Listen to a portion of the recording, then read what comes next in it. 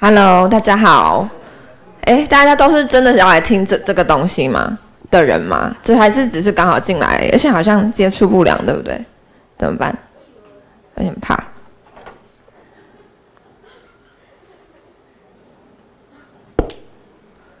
好像没有。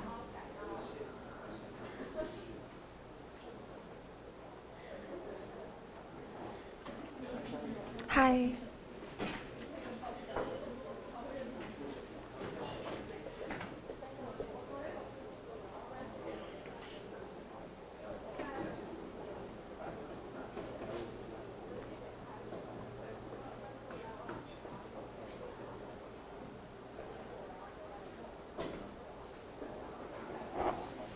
他好像没有跑出来，对不对？好，没关系，我们来除一下错。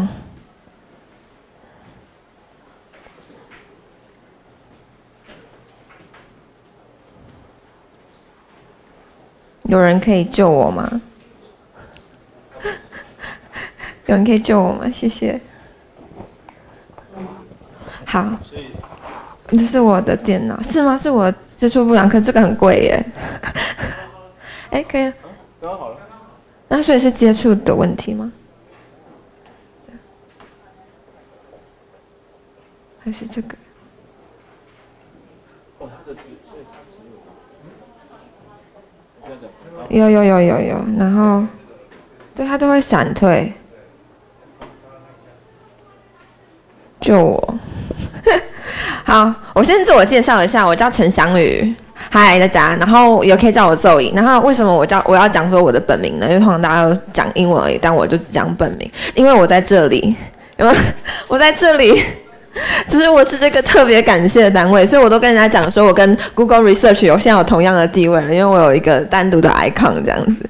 没有，我会参加 COSCUP 社群，其实真的是一场意外，因为其实我的本业是心理师，我是职场心理师，但是我会写一些 code。然后那个时候我是在一间科技业工作，当科技业的人资，然后因缘际会认识那个 COSCUP 的总筹涂墨。然后我才因缘际会进入了这个领域里面，但是在过去1年半在科技业的工作经验，其实我发现说我以为我学的心理学的东西跟科技业没有关系，但后来才发现，即便是在科技业的领域里面，其实很多心理学的知能跟心理学的概念其实是需要被广泛的推广的。那尤其是在性别这一块哦，就是我不知道大家觉得自己的工作职场环境性别友不友善？友善举手。OK， 3个，其实他应该都不友善。Do I have to switch my language if you need it？ 你会需要吗？还可以。OK， 就是因为这个其实是双语的，就现场有人需要用英文吗？我是可以切换一下。OK， 那我们就用中文。你说你需要是不是 ？Do you understand me speaking Chinese? No. Okay. So, and can we? Do you guys also understand if I speak in English? Okay. So if there's anything that you need translation to Chinese, just let me know. I would do like 双声道啊。Okay. So what is the AirPlay code for the code here? Do you know that? 这是我的笔电，是我的吗？还是我自己的？是不是？还是这边的？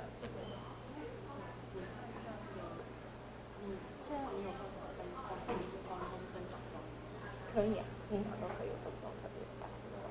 像 Enter the AirPlay code for 投影，这个投影。Okay. All right. So let's talk about my background. So I'm a psychologist actually, and then I study in the US for 2.5 years in counseling psychology, which means that most of my time I'm seeing my client, and most of my clients they come from sexual abuse family background. So I used to work with sexual abuse child and also sexual abuse family a lot, and most of my time there, I didn't think about computer or didn't think about coding. I was just focusing on my job.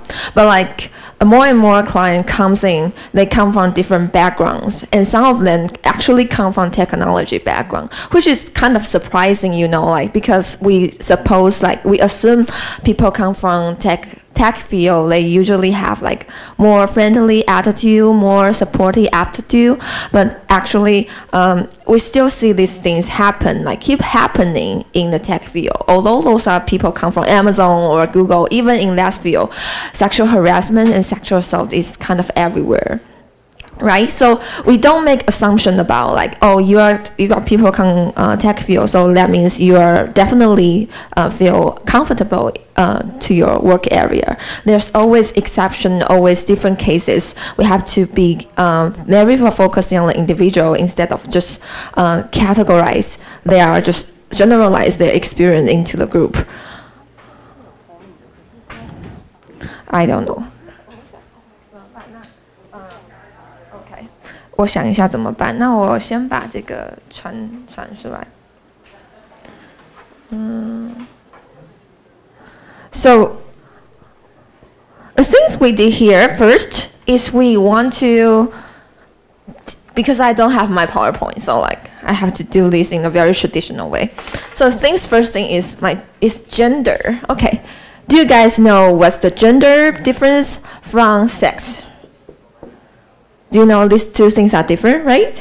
Okay. Can you guys tell me what's the difference between sex and gender? How about you? Okay. What's the difference between gender and sex? So this is actually your 生理性别, and this is your 社会性别. And we used to think that we only have two genders in the world and two sexes in this world. But actually it's totally opposite. Like we actually have like more than two of the sex around the world, because like, you know, our genes is like XY or XX, right? But actually a lot of people is XXX or XYY. Have you heard about that? Because like everybody's genes has different extraction. So anyway, just this is kind of out of topic. So do you think these two things directly connected? Is this two things like directly 连接？他们是一样的吗？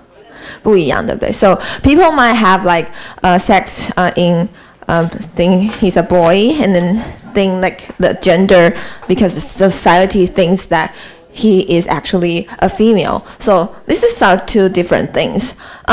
And then, so I'm going to talk about info about me because I'm a feminist and I'm a feminist therapist. So we really validate how a background shape a person's experience as they're growing up. So my gender is definitely, I look like a female and I act like a woman. And the other things that separate, influence a lot is my study background. So when I was little, I studied when I was in my middle school, my teacher, like, because I really like writing, and my teacher just supposed like, she think that I'm definitely going to study in the literature instead of engineer. And then when I applied for my high school, that time I want to become a scientist. And my teacher just say, oh, you know, like, Zoe, you are a girl, and then also like you're good at writing, you're good at Chinese. So that means that if you go to the literature field, that will be a really perfect fit for you. But that just kind of cut my road to be a scientist. And you can see that I definitely, because my high school is in Wulin Gaozhong. Wulin Gaozhong is kind of the top school in Taoyuan. And like in the Wulin Gaozhong, my math is definitely very, very bad there. But out of the Wulin Gaozhong, my math is actually really great. But my teacher just saying like, oh, because you're a girl and also you're good at writing, so that means you go to the literature field, psychology, social science directly without giving a think. And also after I graduated my high school, I decided to study in psychologist because I think that there's kind of a combination of two things, because some part about is a literature part, but also some part of is like more like a science part. So you can see that my career path kind of shift by my gender a lot, even though part of me still thinking that being a scientist, interested in coding and all this kind of rational thing is part of my interest. I still think that maybe this is the role I need to go to, the older woman's role, like being a psychologist, being a supporter, being a caregiver, because also like being a counselor also means like you are kind of a caregiver. 目前可以吗？我可以一句英文一句中文，如果你们需要的话。OK， 所以呢，我会觉得我被认为说，因为我要当一个照顾者，然后这个社会认为我们是一个照顾者的角色，这样。所以第一件事情是去想一下 ，the first thing you have to think about here is like how's your career choice influenced by your gender and not sex, all right?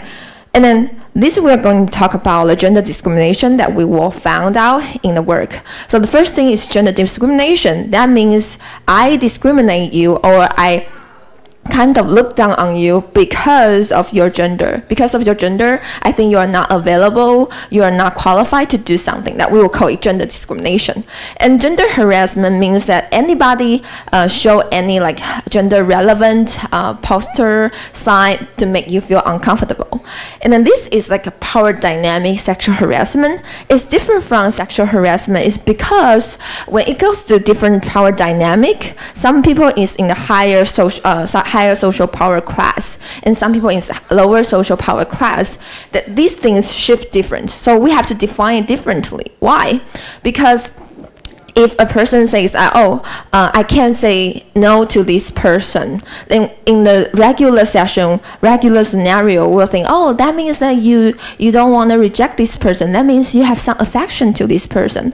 But what if this person is your boss? This person is your supervisor. So that makes the reason why you can say no is more reasonable, right? Because this person has more social power to manipulate you. So sometimes it's really hard to say no to the person as the supervisor. So we have to differentiate these two things. And also like this is social dynamic sexual assault. This situation is even more complicated because somehow like if we want to work with our supervisor, we try to twist our mindset to like them more, right?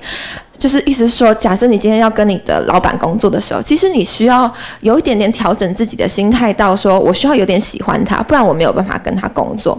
And this is the human natural. Everybody needs to be like friendly, and then they have to use their emotional connection to work with people. Although you work remotely, you still have to build somehow of connection to the people you work with.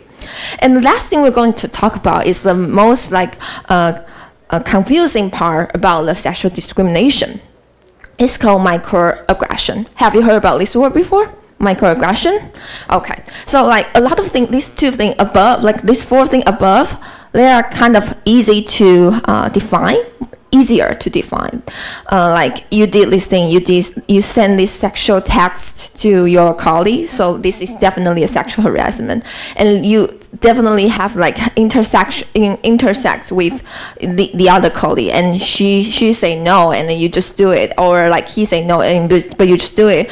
These things, it's kind of like a reality. It's easy to define, although it's still hard, but it's still, it's not underlined. It's pretty obvious, right? But the last thing we're going to talk about microaggression is kind of the things that you feel uncomfortable, and it's kind of, it happens because of this cultural background, because this gender inequality cultural background.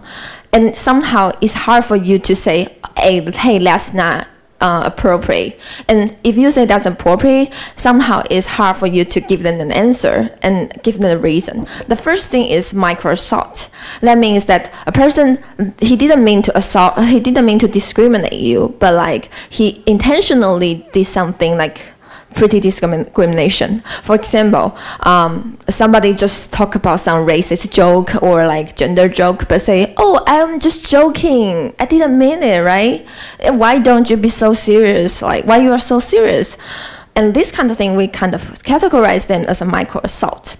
And the second thing is micro insult, means that I kind of validate you in some way, but that validation actually is like underlying gender sexism message. For example, I'm saying, wow, you're a girl and you're engineering and you're an engineer. That definitely means you're perfectly smart, right? This sounds kind of compliment, but actually it's insult in the other way.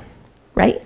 Okay, and the last thing is we call micro invalidations. Means like a person, he makes some, he kind of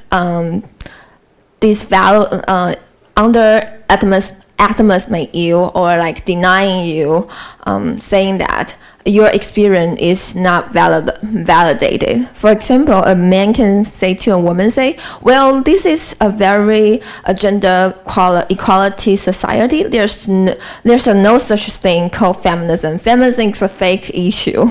Like, he can say this kind of thing. It's just like saying that, oh, we are already living a very qualified, very equal society. And like, we kind of just ignore what other people still feel pain, right? Okay, so I also talk about some race issue because somehow it's hard for us to recognize gender issue, and that's when it will become easier for you to just like change the males and females to white and black, just easier for us to understand. 意思就是说，有很多议题我们在讲男生女生的时候会让人困惑，但是只要稍微把这个男生跟女生的 category 换成 black and white， 我们就会觉得，其实比较好理解。Okay, I kind of learned all the time. Okay, so we're going to talk about the gender issue in Taiwanese technology. So, for example, the first thing is like, oh, girls do the less and boys do more. And these kind of things, well, it sounds like beneficial to women, right? Because like we just think, oh, women can do less job, and then guys need to carry all the chairs, carry all the computers, and girls just like, oh, because they are girl, they don't have that much muscle, so just let girl to take a rest. Some women might think, oh, this is actually beneficial to me, but it actually create another double layers of your difficulty in your work. For example, because they kind of less validate your power, so at the same time they give you less benefit at the same time. So for example, a girl might feel like because I was kind of treated well during my work, and they kind of take off my job, so I can still get the pay but do less job. But like when it comes to yearly review, I have to double prove myself. I have to double saying that, oh, because I do that, then that, then that. So this means me a valuable person, so you give me the promotion. 所以意思就是说，如果一个女生她被这样子对待的时候，她可能会觉得，这其实是好事啊。但是实际上发生的事情是，因为你平常做了比较少的事情，所以当你真的在被 yearly review one-on-one 的时候，其实你需要花更多的时间去证明说你是有在做事的，而且你会有一份 anxiety. You got the anxiety about like you have to prove yourself you are a useful person, because some people just like. 所以这是一种双重困境，它是先贬低你 ，like he take off your job, and then somehow you have to prove yourself like you have this power, you have this ability to do things. Okay, or like some people will say, I will just use my gender charm to work. For example, I'm a girl, I'm a female supervisor, and somehow I just have to use my female attractiveness to make all the co-worker work for me. Okay, and the third thing is like kind of really hard to say is like when it comes to sexual harassment and you reject someone and maybe you report to someone, but after this report you have to following up with them, and then the thing is that they kind of have different attitude towards you, and it's hard for you to distinguish whether they treat you badly because of just the job or just because like you didn't accept his harassment. Okay. And any other things come out like, because you guys all come from tech field, that's my assumption, or like what are the things that you think this that kind of gender issue like happen in your work field? 有没有其他什么事情你们觉得也是在你们的工作领域里面很常会遇到的？我会不会讲？我是不是讲太快了？对，我觉得我应该讲太快了。OK， 好，那我讲慢一点，因为我很怕。那我们就如果时间超过，我们就慢慢讲。OK， 好。So we're going to talk about if we happen to have this microaggression behavior, and how we're going to react to that. So we're going to talk about micro-intervention. This is kind of a new research idea that probably they have this proposal 3 years ago, and I was in that conference. So it's talking about how we're going to react to this microaggression. The first thing is we have to recognize things. So for example, there's so many terminology, so many names, 很多的名词 was invaded when we talk about discrimination, talk about racism, talk about sexism. Why? Some people will say, well, that just sounds like researchers thing. Like researchers just like to invent new stuff and make people feel confused. But actually, that's not true. The first thing, why terminology is important, because it's kind of help us to point out the elephant in the room, right? There's an elephant in the room, but you don't know what an elephant's name. You don't know how to say. You just say, well, there's a big thing, but like it's not. You don't know that's an elephant. So somehow we just have to name the elephant. So the terminology is to invade. Yeah, like they are being invaded because we want to recognize the toxic behavior. The second thing, we have to educate the perpetrator. 行为教育行为人。We, instead of focusing on the victim, telling how to group themselves, we have to educate the perpetrator. The third thing is we have to seek out help from the outside. And the fourth thing we talk about here is kind of my favorite part about micro-intervention is like sometimes we can really like just did it very quickly and then just show your disagreement. And it's kind of powerful. The first thing is like you show your disagreement, saying like before, for example, somebody in the chatting, they're saying that, oh, indigenous people, they are not good at studying. And you could just say, well, I don't agree with that. Or like when somebody just makes some gender joke, you could just say, well, I don't think that's funny. And that's kind of very small behavior, but kind of stop the toxic masculinity and toxic environment directly. And second thing is you try to show express your value and your bottom line. For example, you could say like, oh, I respect multicultural, but like the word that you just say is not allowed here. Okay, and the third thing, you could just like, if you don't feel comfortable enough to show your disagreement, then you can also just describe what's happening right now.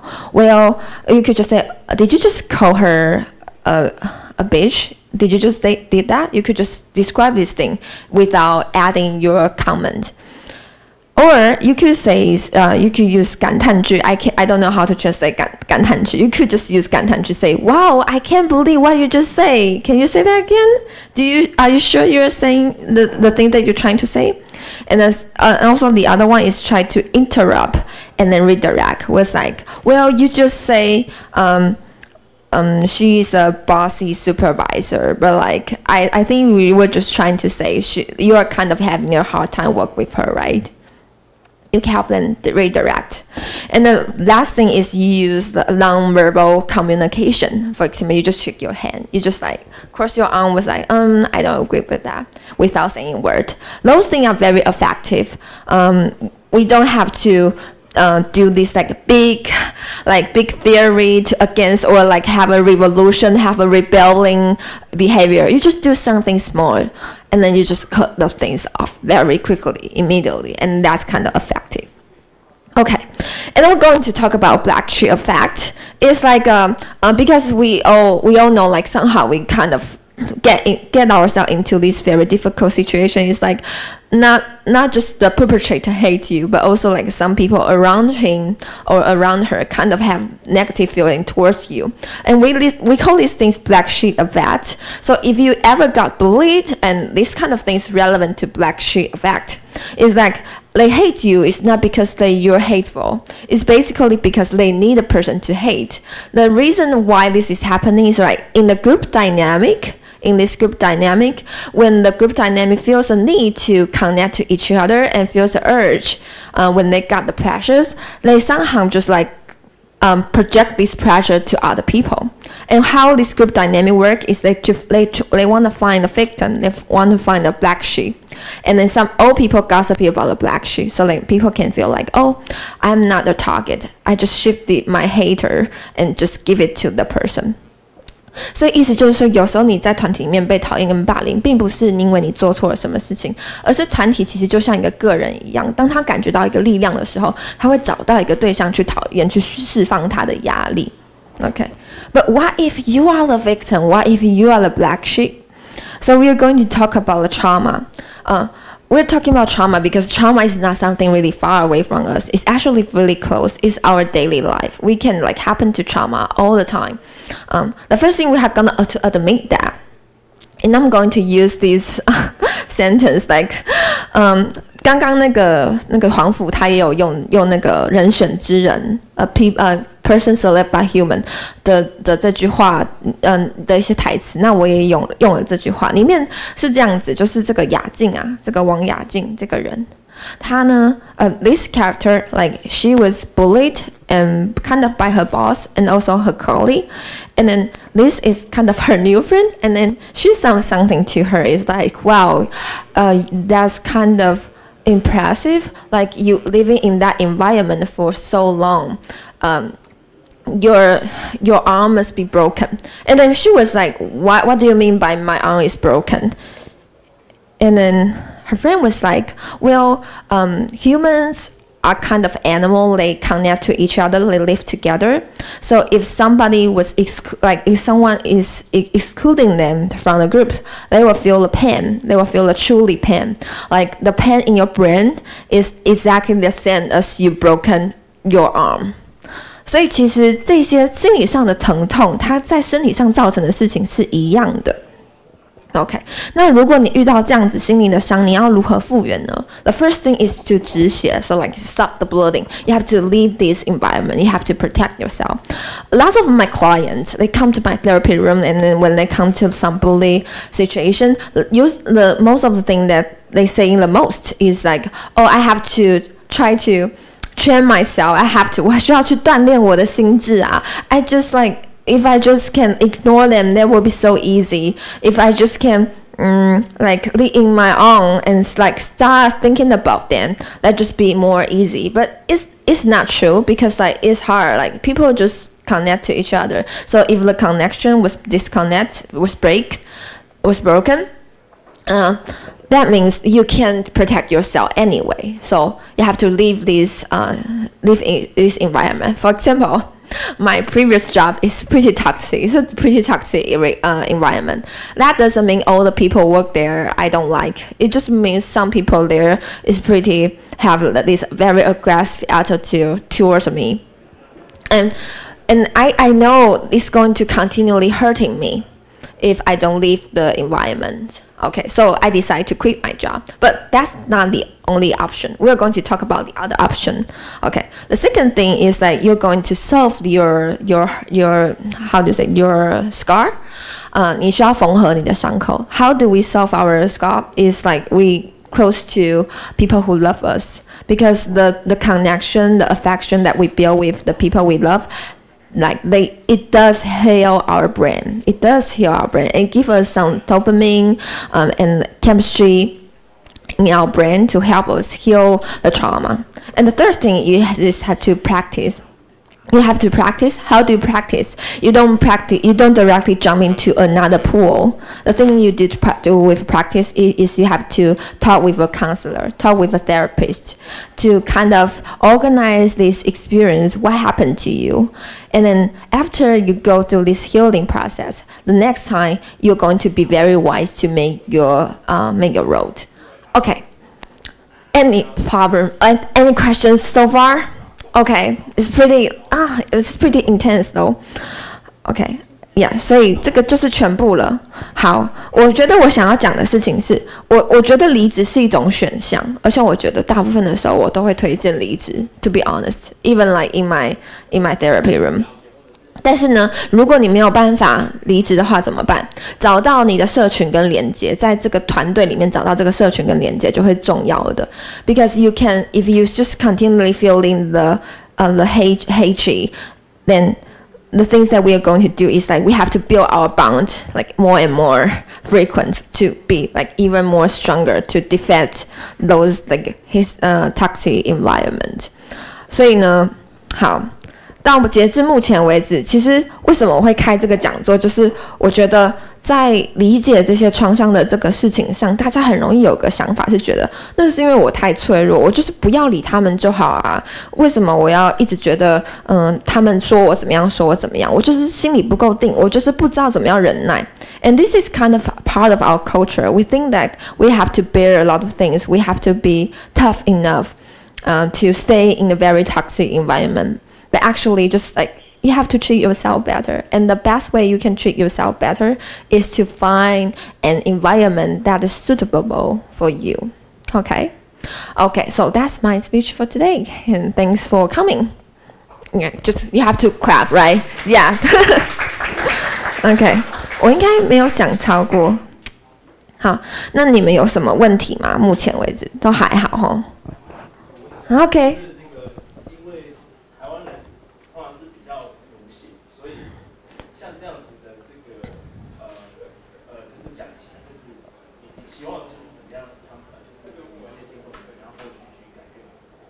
Okay, so he's asking like because Taiwanese are tend to be slave, and so like how are we going to what's my goal to promote this culture, like more supportive culture, right?